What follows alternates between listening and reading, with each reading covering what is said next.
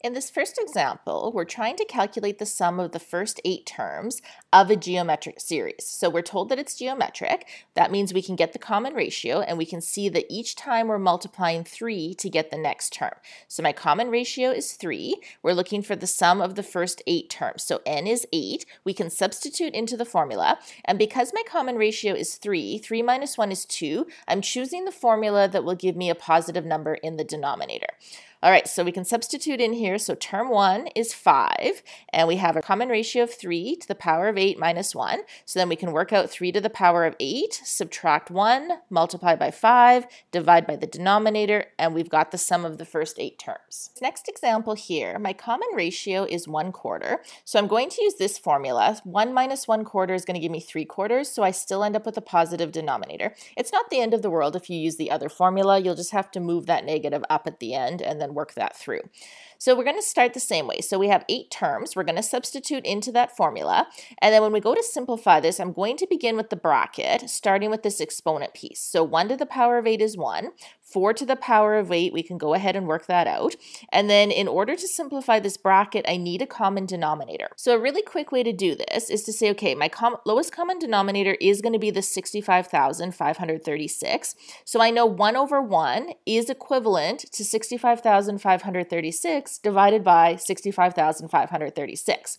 So what I'm just doing mentally is I'm taking that number and subtracting 1 from it, and that's going to give me 65,535 over that common denominator. So now we've got 64 times this divided by this whole piece. So another way of writing this, just so you can see what we're going to do, is we're just this divide sign, I'm just writing like this.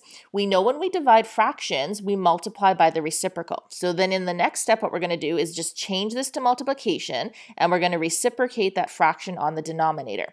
Now at this point, because we're multiplying 3 fractions, you can just multiply the numerators and you can multiply the denominators, which would give us those values, really large numbers, but they will reduce to our final answer. The other thing you can do at this point is when you see something like this, maybe take a look and see, okay, this number, is it divisible by 4? And it is. So we can actually divide by 4, which will give us 1, and we can divide that by 4. Look for those common factors and divide those out to get numbers that are a little bit more manageable to work with. In this next one, we are given the value of the last term, and we're trying to find the sum of this particular series. So the first thing we're going to do is check, is it geometric or arithmetic? Now this one tells us it's geometric, so we're going to need that common ratio. I can find the common ratio by taking any term and dividing the term before it. So you might even want to go 1/4 divided by 1/16 because the numbers are a little bit smaller. But if we go 1/16 divided by 1/64, remember, when you divide fractions, we change division to a multiplication and we reciprocate that second fraction. So we end up with 64 divided by 16, which is 4. So 4 is the common ratio we're going to substitute in.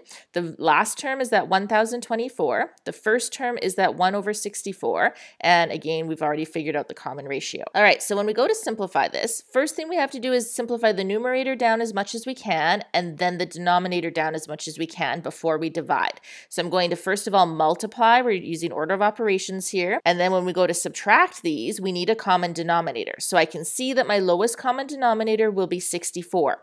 So again, a quick way to do this is say, okay, I know I'm multiplying both the numerator and denominator here by 64. So I would go 4,096 times 64 minus 1, that's going to give us the numerator, and that denominator of 64 stays the same. And then when we divide fractions, change division to multiplication, and this 3 over 1 reciprocates to 1 over 3. And then again, look for your common factors. So this numerator is divisible by 3. 3 divided by 3 is just 1. So if I take that numerator, divide by 3, we can get this value, and then there is no number that will divide evenly into the numerator and denominator, so that is your final answer. And again, we have a geometric series, so we're going to look for that common ratio. What are we multiplying -2 by to get to 4? Or you could just go 4 divided by -2, -2, -8 divided by 4, -2, get the ratio.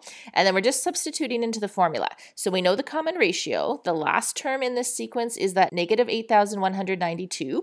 The first term is that -2. And then when you go to simplify, multiply those values first of all. And then remember, this is minus a negative. Multiply those signs to get a positive. So we're adding 2 to that numerator. And this is divisible by -3. So that is the sum of that series. We are now looking for the number of terms, so n, in this particular series. Now, the first thing we have to do is figure out, is it arithmetic, geometric, or neither?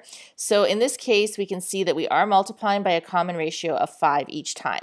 So a lot of this is just substituting into the formula. So we're going to start by entering term 1. We've got the common ratio. We're looking for n.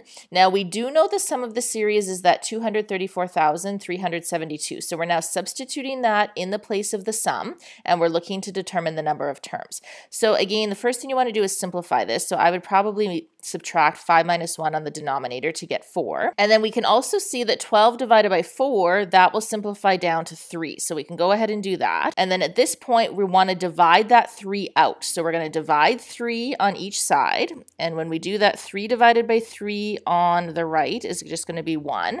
And then on the left, we can simplify it down to that value. And then we're trying to isolate n. So we're going to add 1 to each side, and that will get the power by itself. Now at this point, you kind of have to do a little bit of guess and checking. So 5 to the power of what is going to give us this value? You can just try different exponents. You're going to eventually learn how to do this algebraically in another course, but we can try different things. Or if you remember the trick we did with arithmetic, can we get the same base? So 5 to the power of what will give us that, and then we can see that if the bases are equal, therefore the exponents are equal, so the value of n is 7. And then you can always check. So substitute back into one of the other formulas and see if you do in fact get that sum if there are 7 terms in that series. And to conclude, we're going to take a look at an application question that comes from your textbook. So we have a tennis ball dropping from a height of 20 meters, and it tells us that each time it bounces, it's bouncing up to 40% of its previous height. So if I take 40% of 20, so 20 times 0.4, it's next going to bounce up to 8, and then it's next going to bounce up to 3.2 meters, etc. So my common ratio is going to be that 0.4. Each time it's bouncing less than the time before. So this ratio is going to be less than 1. And we are ultimately looking for the total vertical distance the ball has traveled when it hits the floor for the 6th time.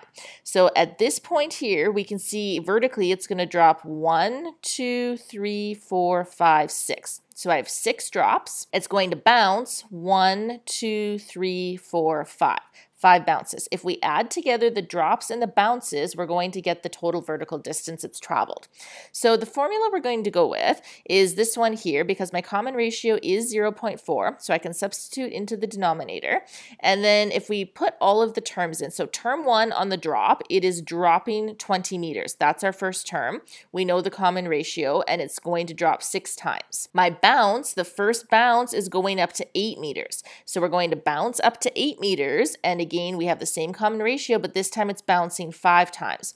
So if we go ahead and add those all together, we will eventually get the total vertical distance it's traveled. Another way some people like to approach this is to say there's 6 bounces in total. On each bounce, we're going up and we're coming down.